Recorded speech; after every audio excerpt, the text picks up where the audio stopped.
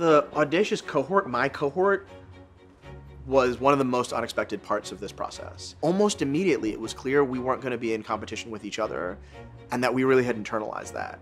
It's like being hired to be the only one alone in a room or being hired with a group of people trying to light it up. And that's what the cohort is. It's a group of people trying to light up the world and doing it together.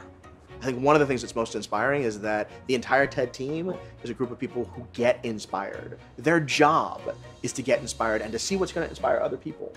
So if you get inspired by the idea that animates the work, then you're absolutely one of the people they might be looking for. A number of folks have made it all the way to the finals and got on that stage thinking, this isn't for us, we're not the type of group that does this. But their ideas were really powerful, and TED just made them more so. My name is Phillip Atiba Goff, and I'm a justice nerd.